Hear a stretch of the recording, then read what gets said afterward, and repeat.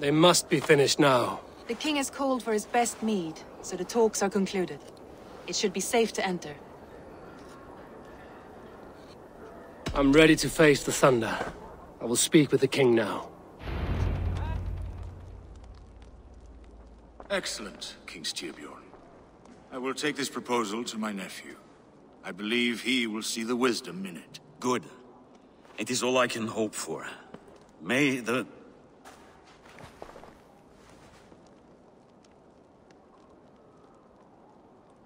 winds favor your voyage, Guthormer.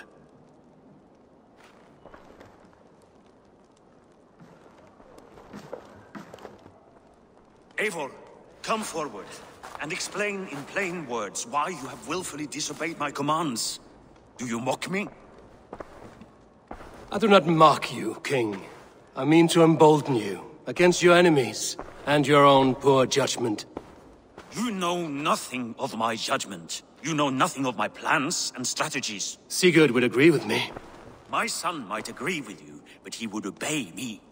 He knows his place. Not as well as he knows his father. Imagine you are harassed by an enemy with warriors that vastly outnumber your own. What profit does open war bring? Would it not be better to work quietly through diplomacy, gaining alliances? Waiting until the day our numbers outweigh our enemies, and our victory is guaranteed.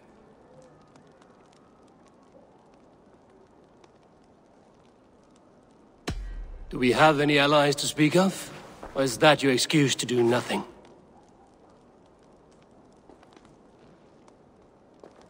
Your confidence blinds you to so much in plain sight, Eivor. Day and night I toil to forge ties with clans to the north. Very soon you will see the fruits of my efforts. Only then will you understand. Is that all? I'm at a loss with you, Eivor. When I took you in as my own, never did I imagine such disrespect from the child of Varin. Your father was a fine man. Just and loyal to me, he died bravely so that we might live. He died a coward, Lord. A fate I will not mirror. Why do you carry such a useless burden? Let it go! Think only of the days to come, of your future and the victories at hand. My honor has been stained.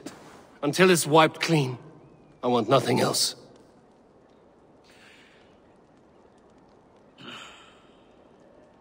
I refuse to pick at that wound again. But if there is something that can chase these shadows from your thoughts... Sigurd has come! Down at the docks, his ship is here!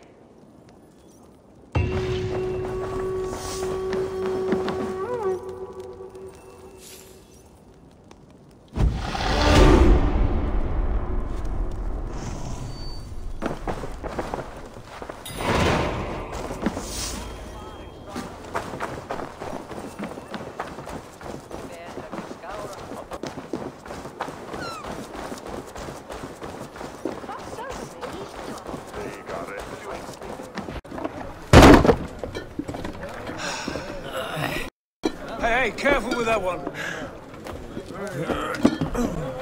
Eivor! Sigurd! Ah, look at you, blood-soaked rancor. What, have you been warring without me? Oh, and you, salt-cured Vikinger. I smell the stink of a dozen kingdoms in your beard. It's just a start. Randvi, my dear wife. Your husband returns.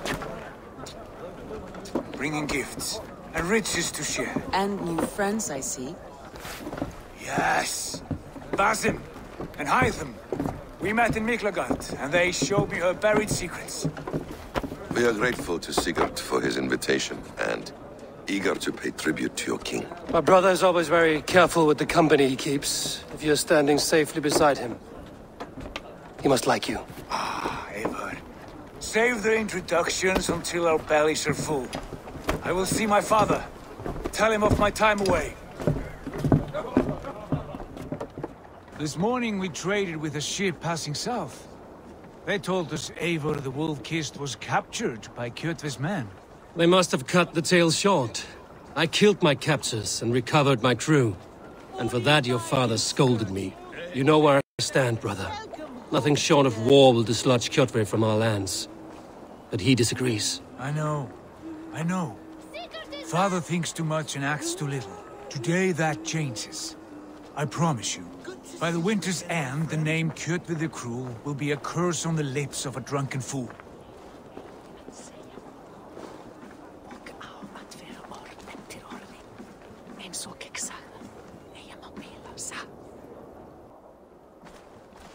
My son! Welcome home! Father.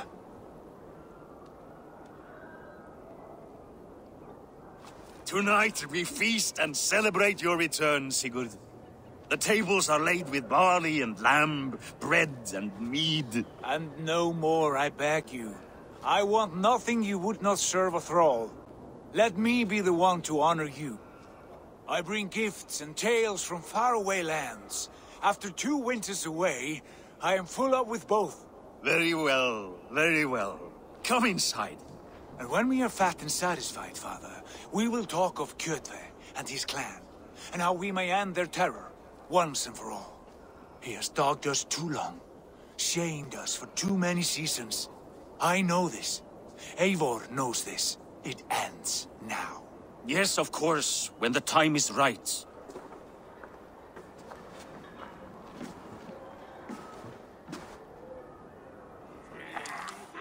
Through Rusland we barreled down the Volga River, raiding as we went, shadowy tribes hurling spears at our ship. At Miklagard, we saw men bedecked in riches as vibrant as the Bifrost itself. And these we took for our troubles, of course. We sailed to Rome, then Africa, past oceans of sand, warriors of all colors, and beauty the eyes must weep to behold. And now I have returned, with riches and glory to share with my family, my friends, my eyes-forged Strengir. So take what you desire from my horn. For this is only a taste of things to come. Tomorrow, the Raven clan starts anew. Skål, Sigurd. Skål! And you, Eivor, come. I have something special for you.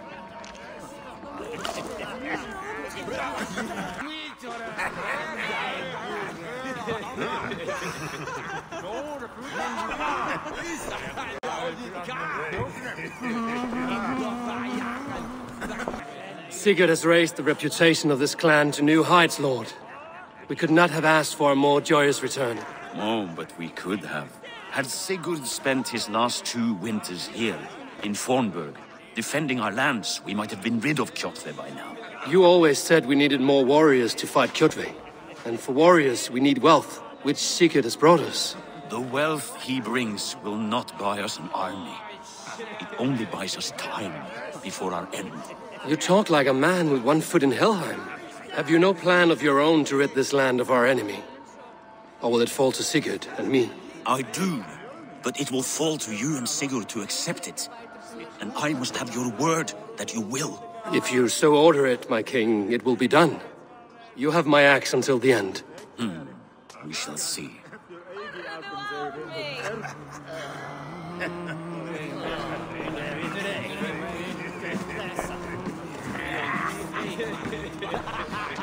Randvi. Eivor, have you paid a visit to Valka? I did. And? It is not something I can speak on, or wish to. I understand. Your bed will be warm tonight, with your husband returned. That must be a good feeling. It is a different feeling. Warmer, but with less space to stretch my arms and legs. Are you not happy to see your husband returned? Of course. But it has been so long he seems a stranger to me. 3 winters we are married, and he has been away for 2. Can you not rekindle the flame that once burned hot?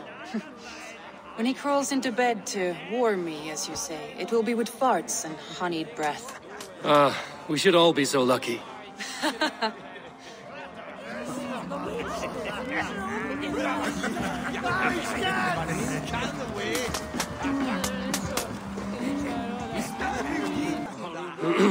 Hytham, is it? Yes, and you are Eivor. I am. I hope this ruckus does not overwhelm you. We tend to drink and talk at equal speed. Not at all. The wood smoke from your fire pit does sting the eyes, but the warmth is welcome. Of course. It must be rather warm where you live. Where I live changes from week to week, but always I am with my mentor, Basim. Your mentor? For what cause? A noble one. A cause as true as the world is old. But let us leave it at that for now. I understand. But if you hope to stay tight-lipped for the rest of the night, keep clear of Tekla's mead. Thank you for the warning. It will not be a problem.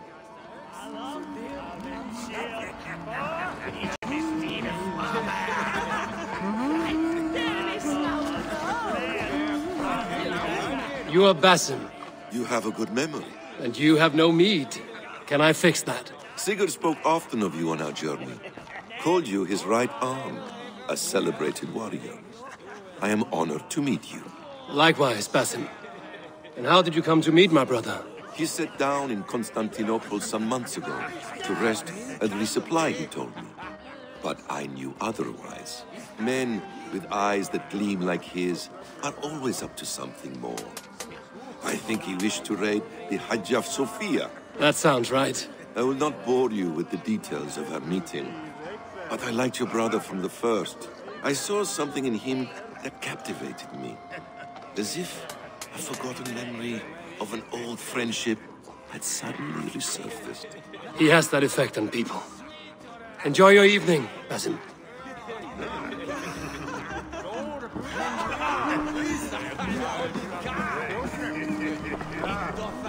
I thought long and hard on a gift worthy of you. You've snared my curiosity, brother. What is it? Not yet.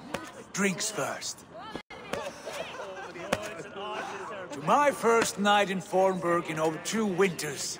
It must end with me soaked and wall-eyed, shouting at the shadows of trolls. And you want me to sail with you on these honey waves? Yes. You are stuck with me, Dringur. Now drink.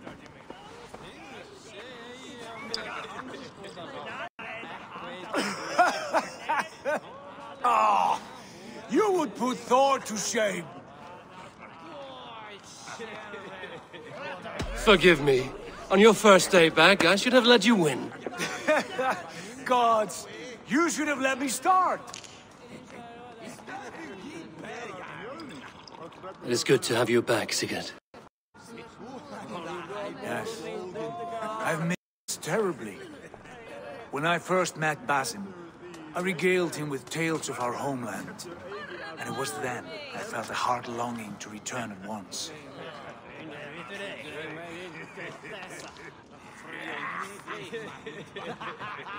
Come. This brings us to your gift. These excellent men were my shepherds through much of their homeland, the Abbasid Caliphate. They are a clan, not joined by blood, but by a common idea. A brotherhood of shadows executing their own form of justice. In my time with them, they shared many of their most hidden secrets, for which I am grateful. And now, I gift one of these secrets to you. A weapon for the finest warrior I know.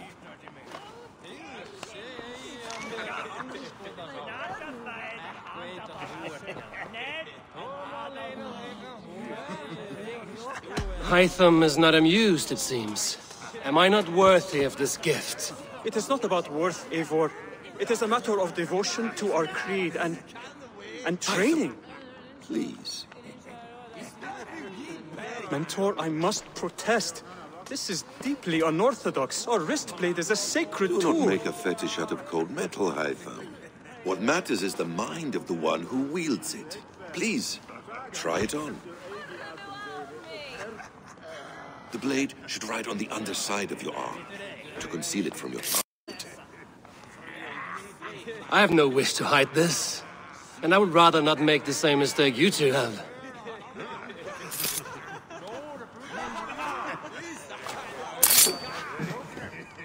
I like it. This is no mistake. This is a voluntary sacrifice to prove our devotion to... A good start, Eivor. But you must learn how to use it effectively. Outside. This is not something for all eyes. Lead on.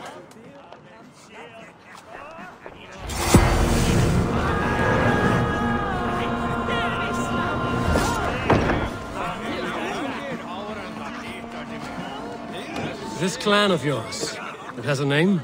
Indeed. But among the tenets of our creed is a vow to never reveal too much to outsiders. In time, you may learn more. Not here, where the walls and trees may have ears.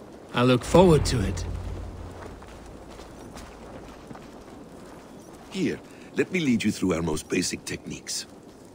Wielded with skill and care, our blade delivers a singular killing blow. As you near your target, find your window to strike. Timing is essential.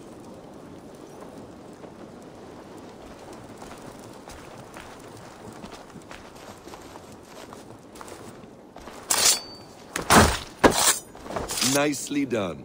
I have not seen a blade so sharp. Some targets are trickier than others. Keep that in mind before you strike.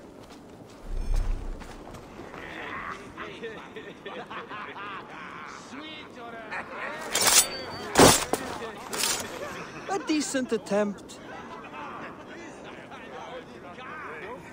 Take that one down from the ledge.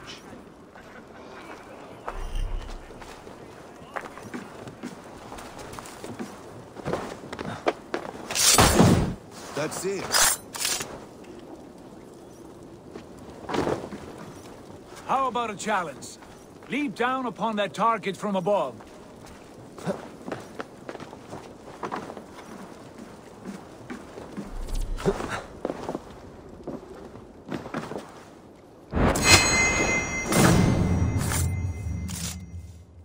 A perfect strike.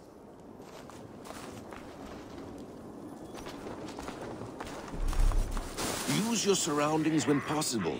Strike from that haystack, for instance. Exactly, just like that.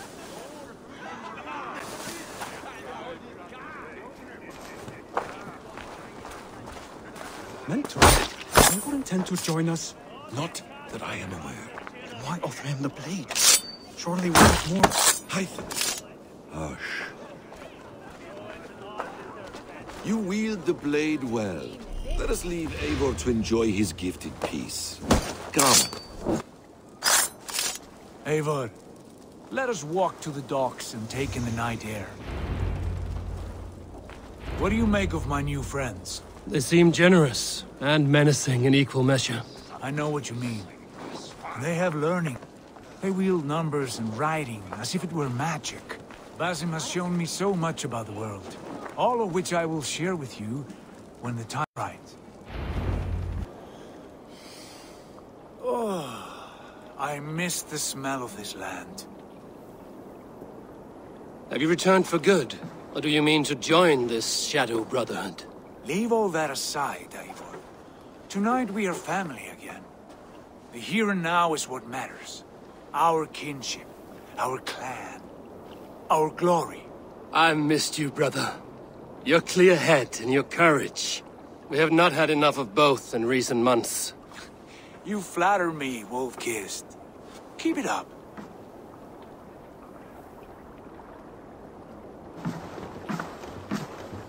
From here to Valhalla, I will always be on your side, Sigurd. Always. This fjord has grown too small to contain me, or I too large. There is so much more beyond these stony fangs that rise around us. England, Ireland, Francia, all greener pastures, ripe for the plucking.